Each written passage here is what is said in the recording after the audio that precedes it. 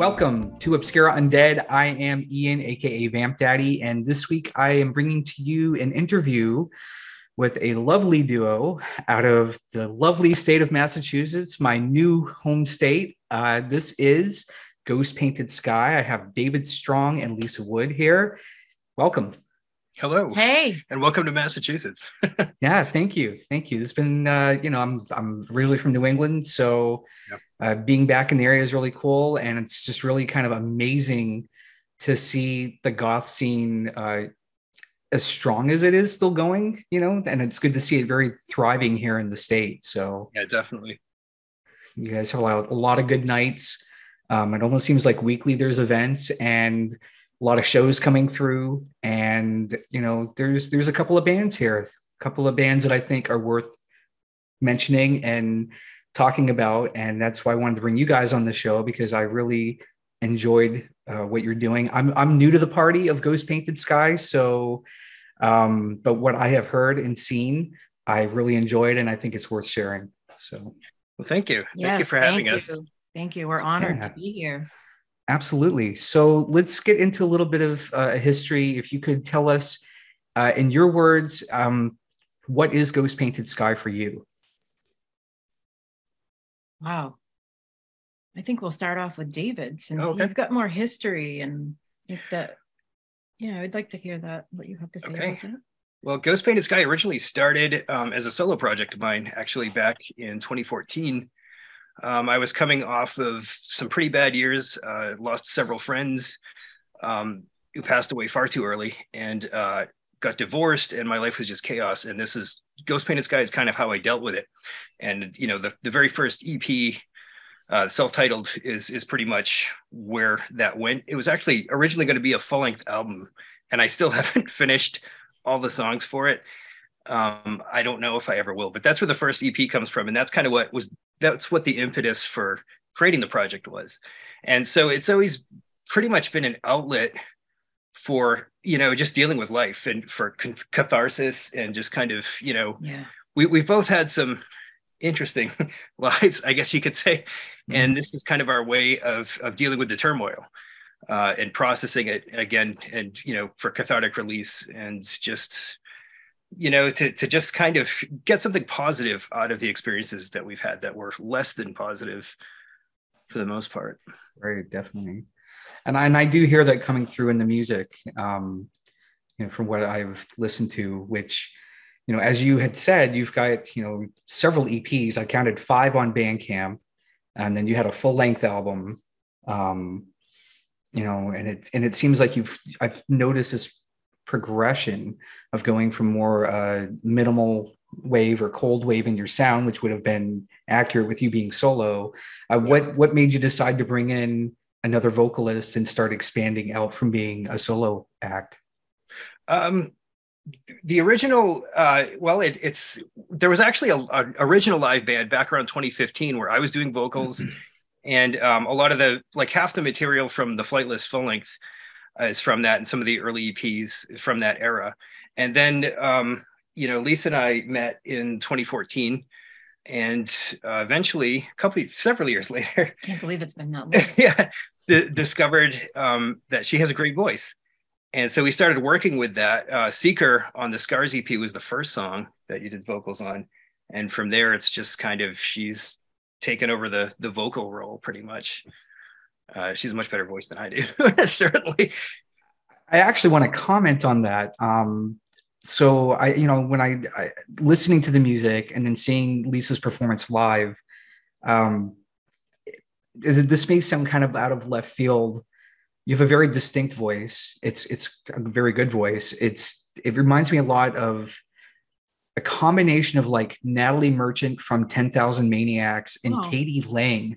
So it's got this very rich, it's very different, because you're not just trying to like emulate like Susie or, which is what the go-to in the scene seems to be, is like every female femme presenting vocalist wants to be the next Susie. You have a very unique sound.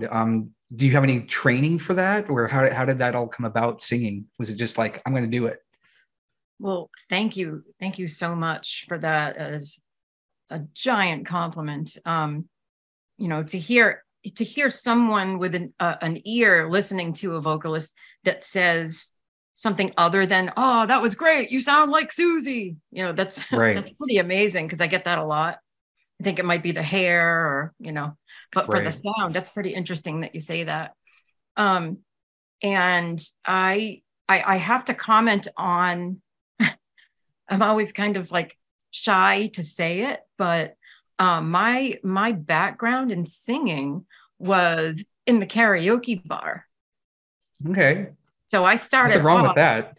Yeah. singing at karaoke bars and winning karaoke contests. But I was too shy to go up on stage, like in my mind, like a real stage. Mm-hmm. But Okay. I kept that under wraps for years, and I met David and was singing in the car. We were singing to like Iris or something. It was something like, just on the radio and on his MP3 or whatever. Yeah, just on whatever on the iPod. And just started wailing. I think we were like going to a club or coming from a club.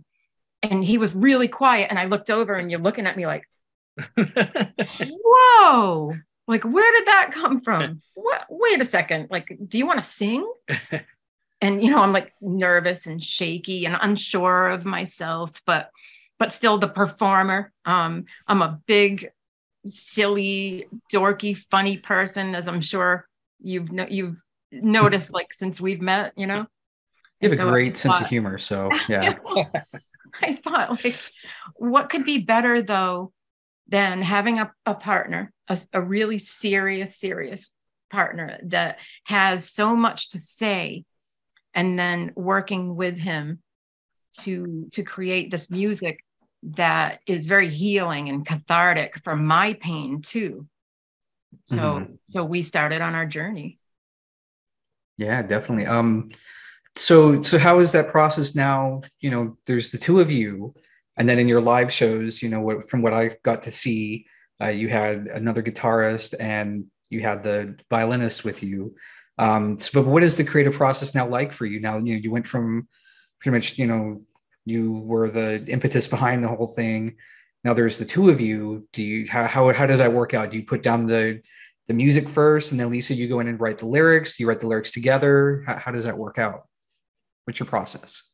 I tend to still write the vast majority of the music. Like on the Ephemeral Wake EP, the Fallen Beauty song was an old track of Mike's, the guitarist that we were playing with at that point, and he did all the guitar work on that. But otherwise, I pretty much write all the music, really, or pretty close to it.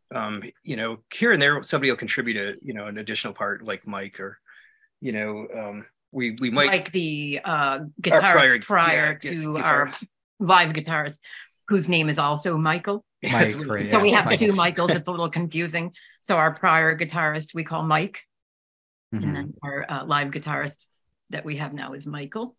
But so I tend to write the music, and then she usually comes up with kind of vocalizations, not quite fully formed lyrics yet, but vocal sounds that work over the music. Then we usually tweak it somewhat, how many times this, how many times that, sort of thing. I call it my Cocteau twin input.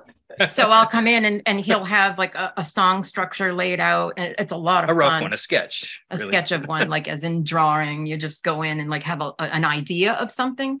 And I'll come in and be like, and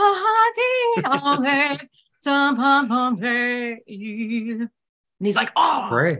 That's great. Let's turn that into this. And then it's like Play-Doh together, and we mold it and shape it, and it's beautiful. Like the working process of it. Yeah, we tend to collaborate on most of the lyrics. Some she writes, some I write, but the majority of what she's been singing is kind of a collaborative effort. So okay, that's cool. So now you've got this new single that came out almost a year ago, Corridors, right? And then we just put that on the Obscure Undead comp, and what comes next with that? It sounds like you've got an album in the works. You've got I know you've got some EPs, and I did notice before I say what comes next, I noticed that you some of the tracks are saying not in its final form, or like this is an early version of the song. So this is really a two-part, like what comes next, because the first part is it comfortable releasing something that is not in its final form, and then now that's like putting like the cart before the horse, the carriage before the horse instead of the horse before the carriage. And my leg isn't in the nylons yet. Right. I'm not completely dressed yet. Wait. So it's got to be odd to kind of almost be like naked like that in front of people, with to go to that final form. So when does all that come to ahead to the new album? Like when do we expect that to hit with this? There's a bit to unpack there. It's funny with Corridors. That's actually the second version of the song that Mike, a prior live guitar player who had played with us some, and including on some studio recordings, actually contributed a bit to that, which I think really changed the song in a way that I really appreciated. So that became the current version of Corridors. So that was kind of a case. There was an original form that was released that we were playing live, and it was also released on the Darkness Calling compilation. Right, I saw that. You're Still Not Alone. So you can kind of see a genesis there of the way the song has kind of developed over time. And I think the same is going to be true for Fire and Flame. That's the one I think you're referring to. That it's not necessarily its final version, right?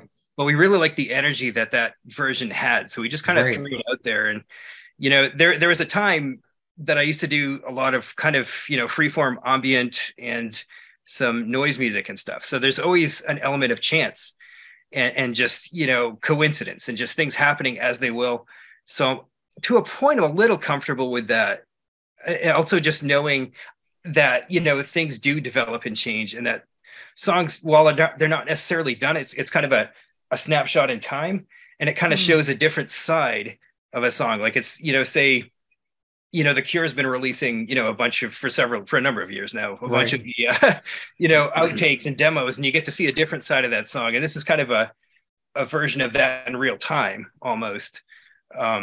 So I think it's kind of interesting to see behind the curtain a bit, maybe not too much. You don't want to release something really that's just completely unfinished, but something that at least has a feeling that you want it to capture, even if it's not completely finished sonically, I think still has an interesting value.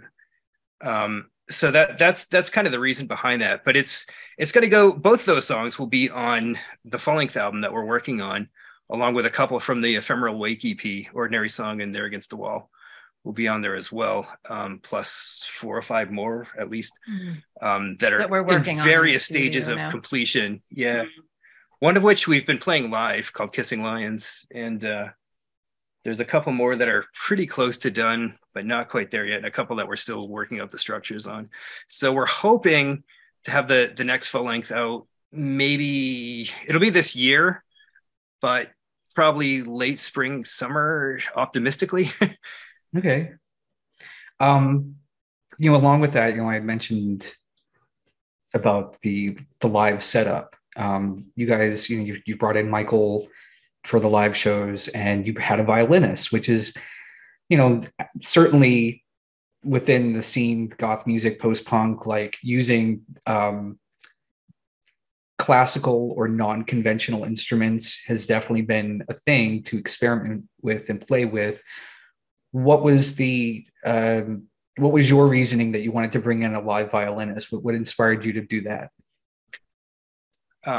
Aurora's our violin player live, and it's funny. She and I were actually in a band together a number of years ago called 12th and Ever, and she played violin, I played drums in that particular band.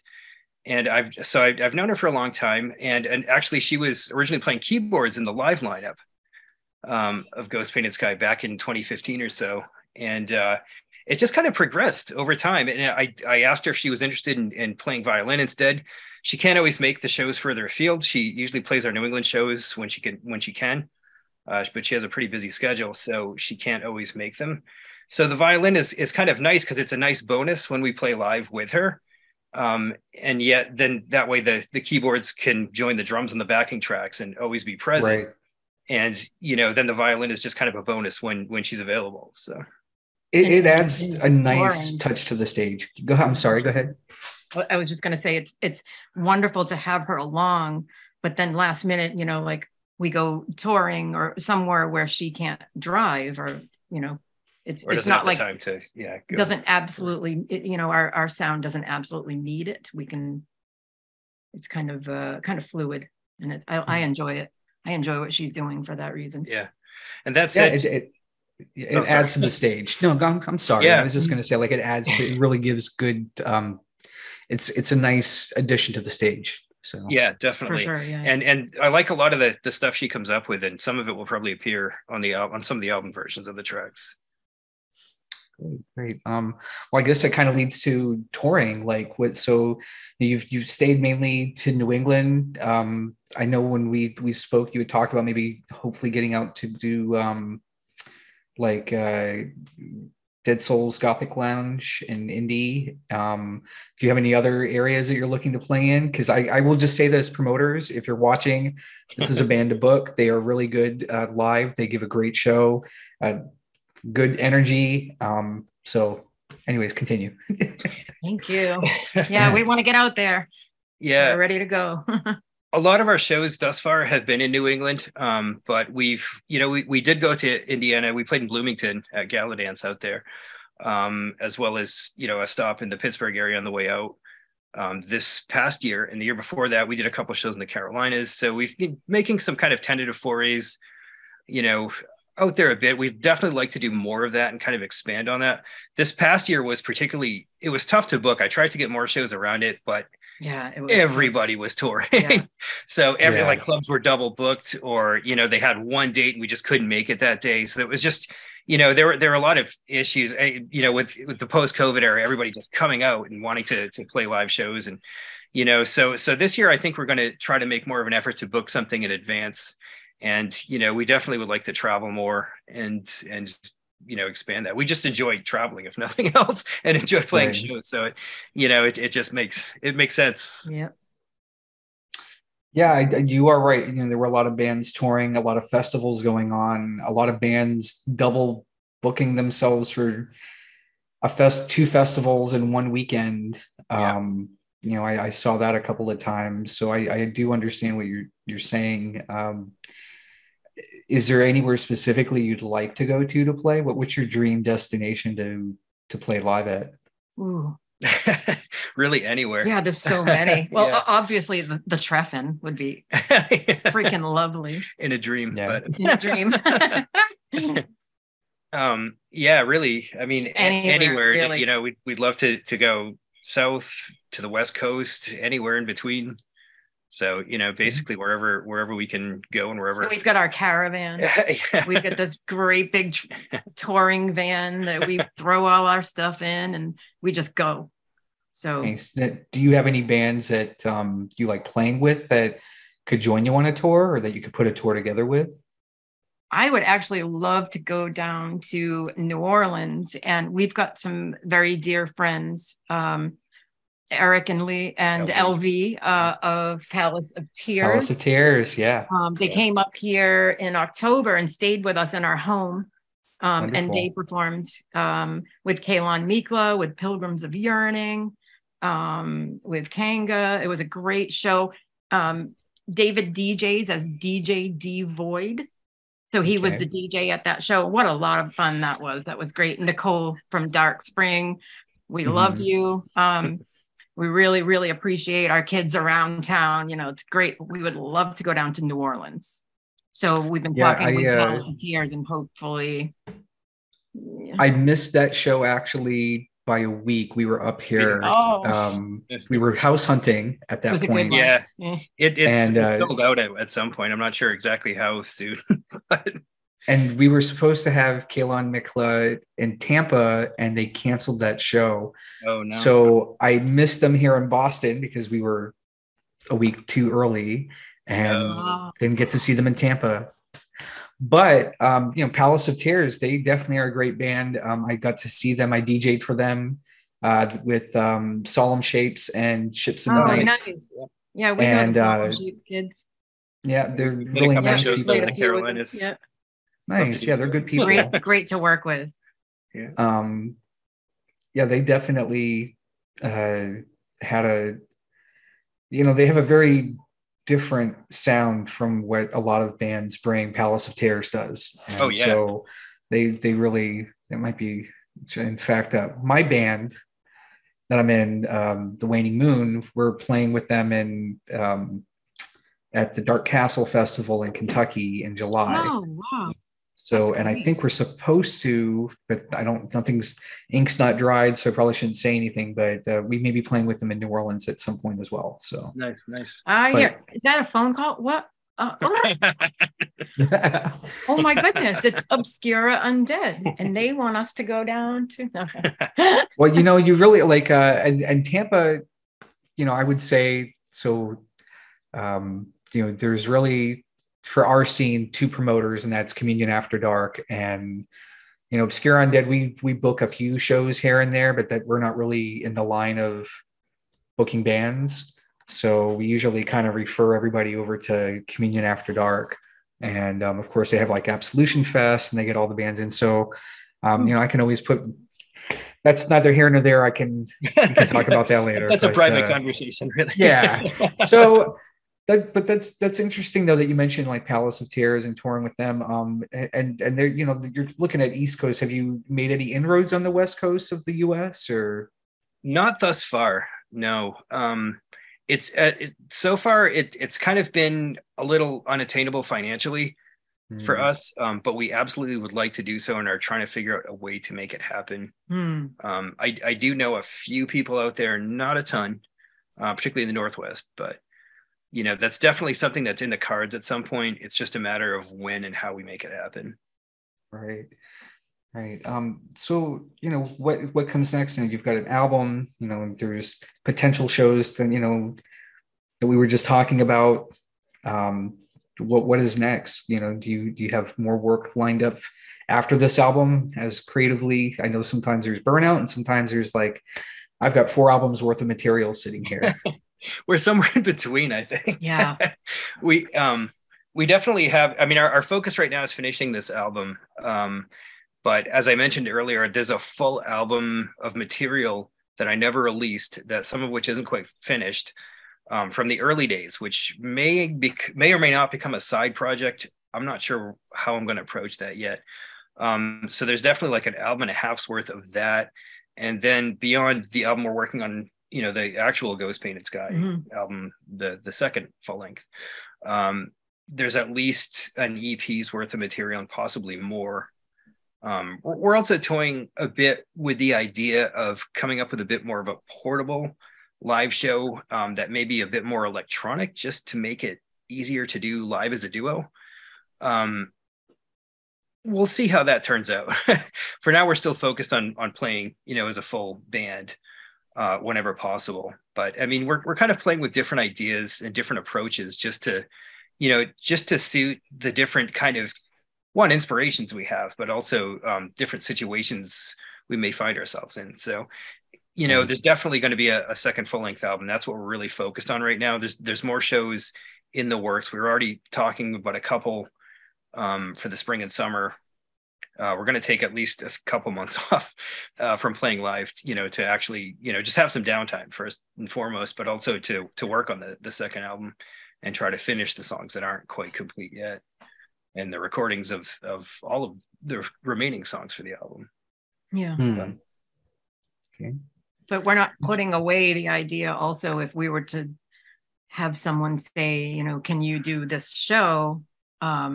Even if it's in the middle of the winter and we're in the middle of recording, I would drop everything. Depending on what where it is and everything. It's being in New England. Details, right? The winter is a crapshoot as far as you never know when a show is going to get canceled. It's happened before, so it makes us a bit reluctant. We're actually a couple hours outside of Boston, so for us, sometimes Boston just gets rain, we get snow and ice, and it makes for a treacherous drive. So we try to avoid doing too much in the winter, but you know, depending on what things are, we're always interested in shows, and we try to make whatever we can happen. And you know, it's in the wintertime, it can be tricky in New England, but especially outside of the region, it's, you know, could be something that could happen. But in the meantime, we're pretty much just focused on the recording and writing process, at least for a couple months, and just having some downtime. We've had a busy several months, which is great. We want, you know, to be busy with, especially with the band. But it's also good to have a little bit of time off to rest and recharge, and actually, you know, create and work on some material. Right. All right. Sometimes that downtime is where you get your best introspection. Absolutely. You know, because you're kind of forced to be within your own thoughts, and Yep. Yes. you know, Yep. and that can be good and bad. So I think the catharsis that you're talking about, I think putting it into your music is a really, really positive way to do it. You know. Yeah, absolutely. So, and I'm paraphrasing, but I've read a quote somewhere to the effect of like, boredom is the mother of creation or something. oh yeah, right. So, wow. So now comes the fun parts that we were talking about before. Some goofy questions for you. This is always interesting. So, you know, like I said, we've done questions about tacos, and I thought, let's kind of go with the food thing. What is your favorite roll? A spring roll, winter roll, or summer roll? If you were to have at an Asian restaurant. I don't know. Would that be like a winter roll? I'm asking him, what's a winter roll? Would that be like a deep fried egg roll you'd just get at your like local joint, you know? I don't like know. a winter Or an roll. autumn roll, because I you know, usually I see spring or summer rolls. Right. But I have seen autumn rolls, and I have heard of winter rolls. I've never seen it on a menu though. Yeah, I've That's never seen it either. Yeah. We're definitely fans of spring rolls, vegetable spring rolls. And do you like them fried or pesca, and you're vegan? Vegan, yeah. So we'll start with that. So my options are limited. So he's vegan, No. and I was vegetarian for years, and I'm pescatarian now. But like when we go out for dinner, you know, of course, we'll sit down and we'll order stuff that we both like. So we'll usually get a spring roll because we can both eat it. So I would have to say spring rolls. That's my vote. Agreed. Nice. And I concur. okay. You Spring need roll a is bell, good. like ding, when you're Ding. done with it.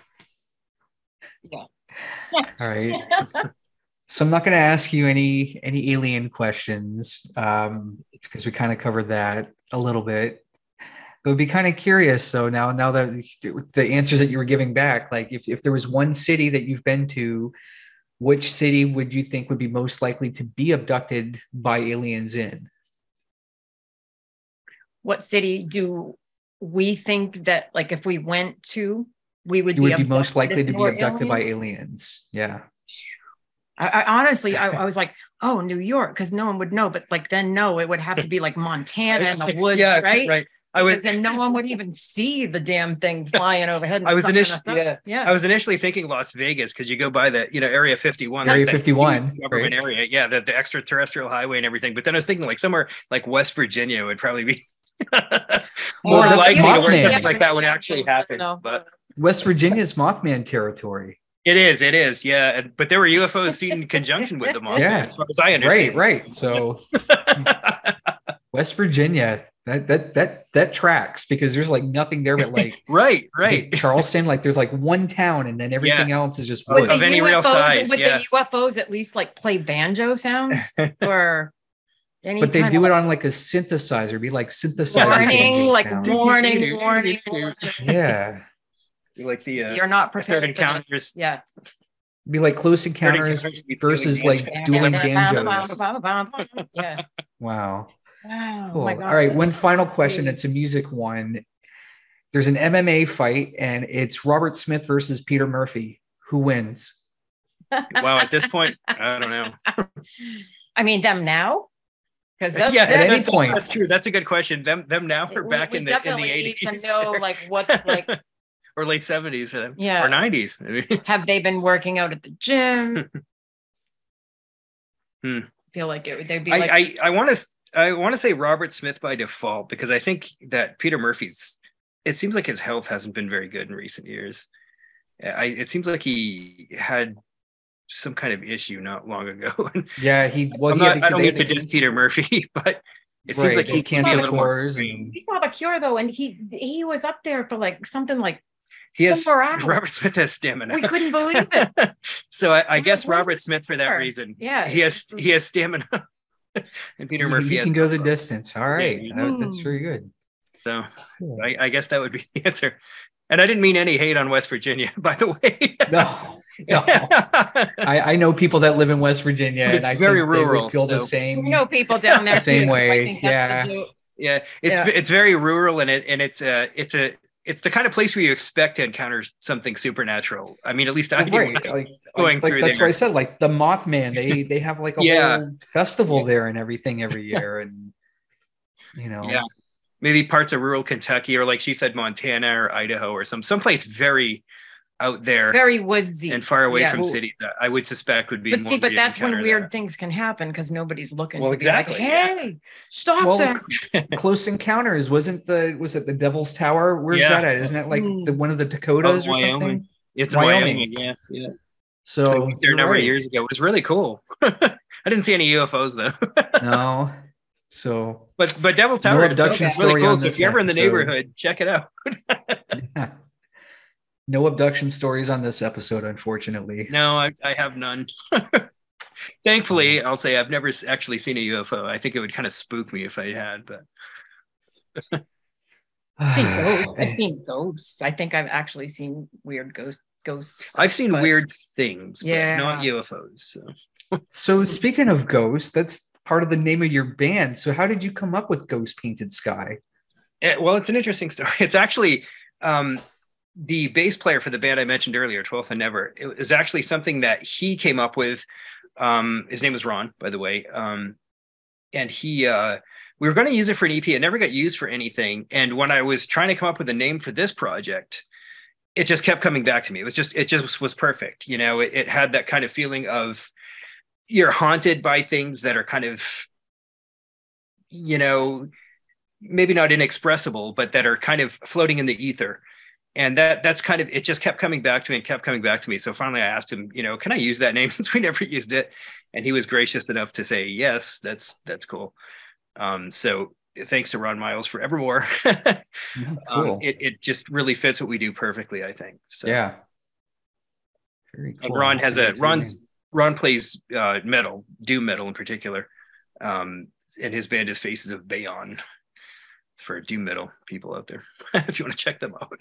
It's very interesting, the crossover between, you get a lot of people that are metal, like the goth scene in particular just seems to it feels like we kind of grab in everybody that just doesn't fit anywhere else. So you could be a metalhead, but you're like, I don't quite fit in the metalhead crowd. Yep. And goth is like, come on in. Like, what can you give us musically? Totally. Or, that's how I got into it myself. I was just going to say in my early teens. That's how we got into it. I was a metalhead in high school. Yeah, I was a thrash metal skater kid. Then I got really into death metal, and then I found industrial and goth, and it was like, I'm home. Well, and I was about to say, then you've got like the computer nerds that are like, I really like electronics and those kind of sounds, and they come in, and then suddenly you've got like a whole synth wave part of the scene. And, absolutely, people adding that into it, and the art crowd that, of course, like that is kind of the backbone, I feel like, of the goth scene. Like the art kids, they bring their own elements to it, and it's really kind of interesting. So that's kind of wild to know, like, that you guys both came out of the, I don't want to say came out of the metal scene, but as younger years you were metalheads, and and I always found myself, where I grew up, there weren't any goth kids, and goth wasn't even a label at that point. Right.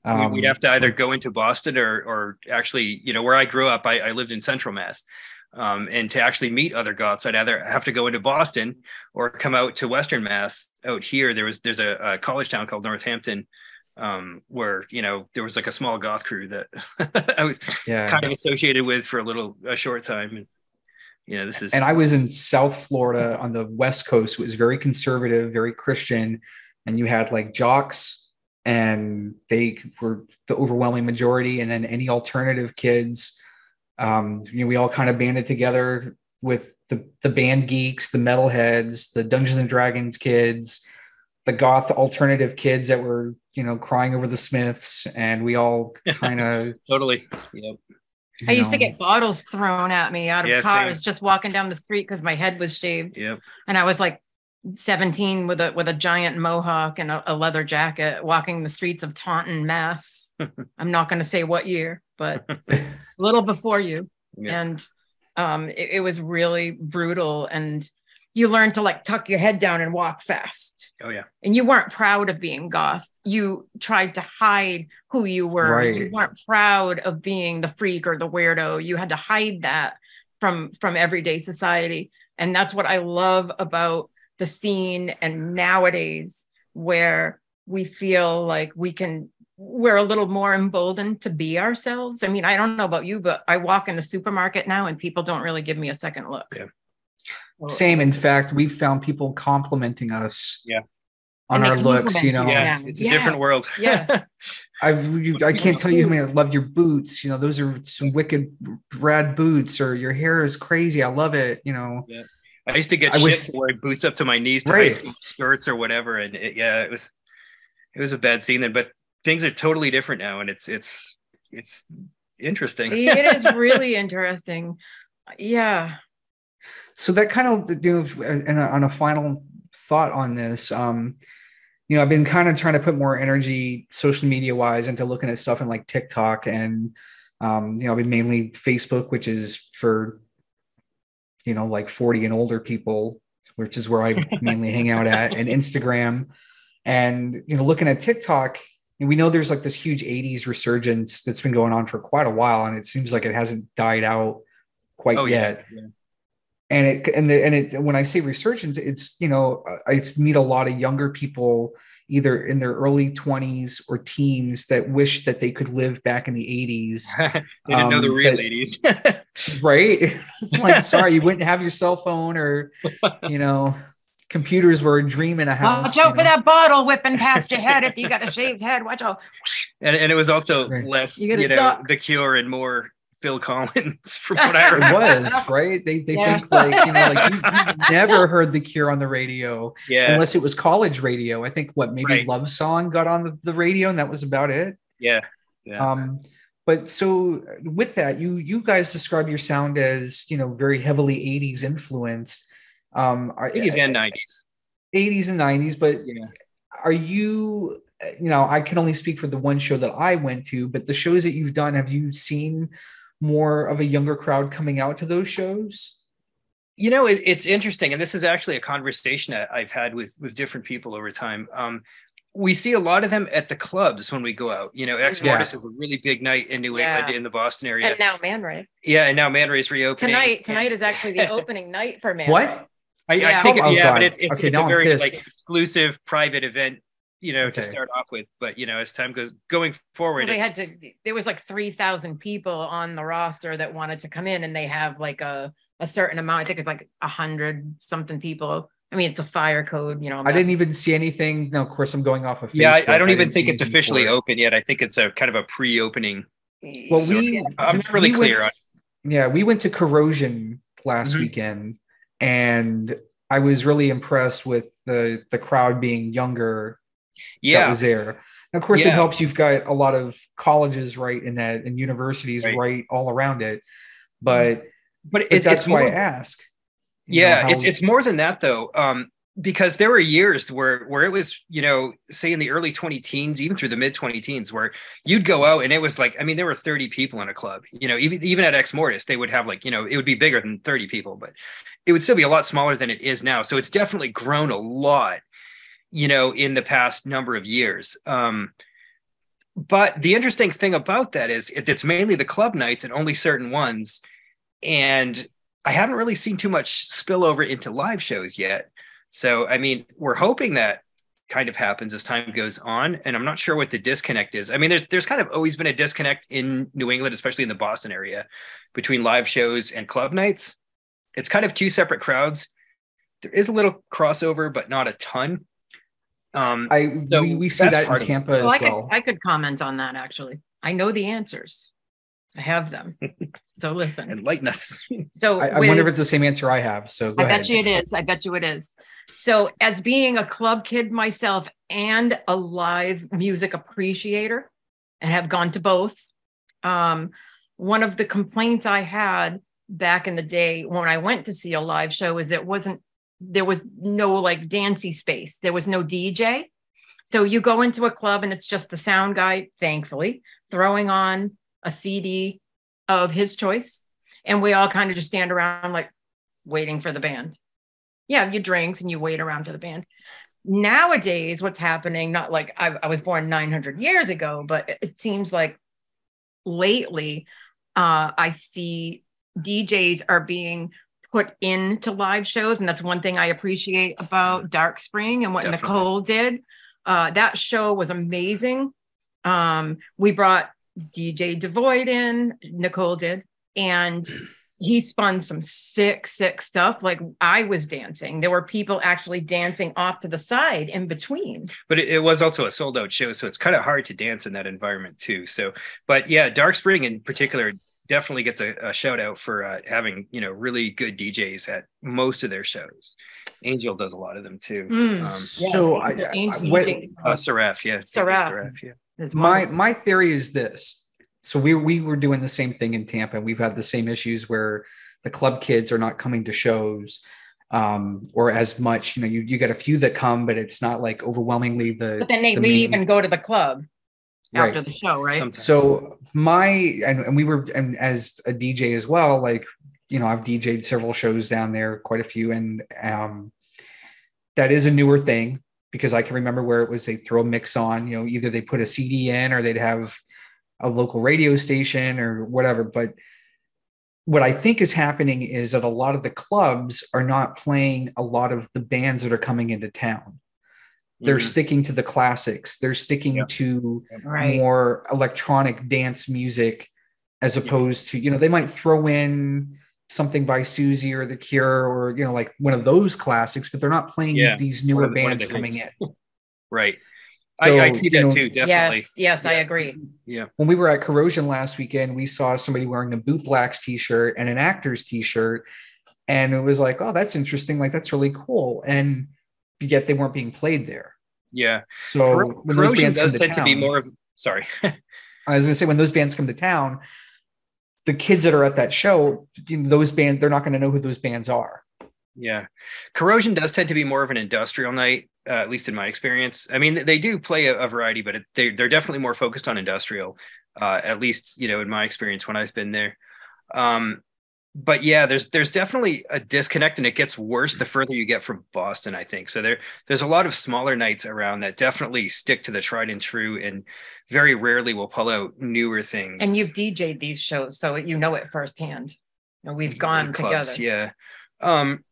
And I understand, you want to keep your home crowd, your regulars happy, but at the same time, I think there's room to introduce some new things. And I personally would definitely like to see more of that. And I mean, this is again, kind of more pre-COVID information. So maybe things have changed somewhat since then, because I haven't really been going to clubs. We're still a little tentative with the whole, thing with the COVID. I don't know about up here, but I know, like, for Florida, like, of course, our state pretty much almost immediately everything was open back in Florida.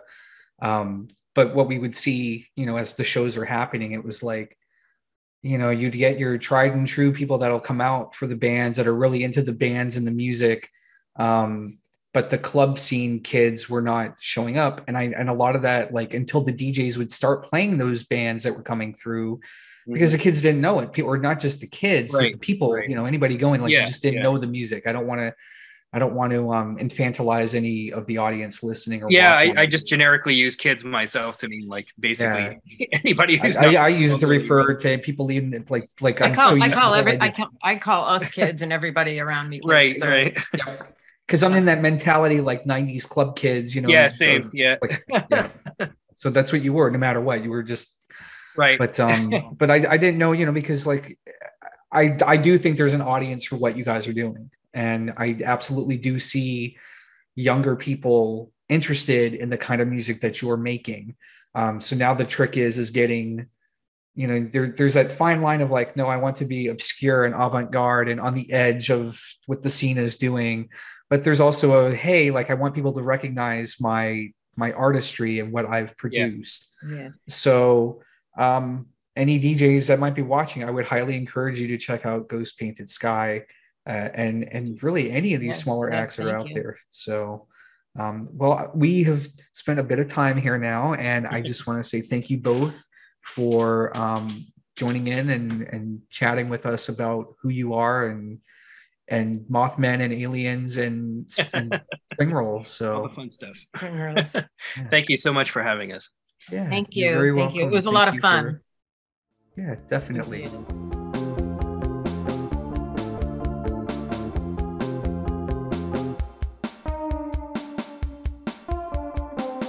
This ignorance of consciousness, despair the self will find, eternally defined,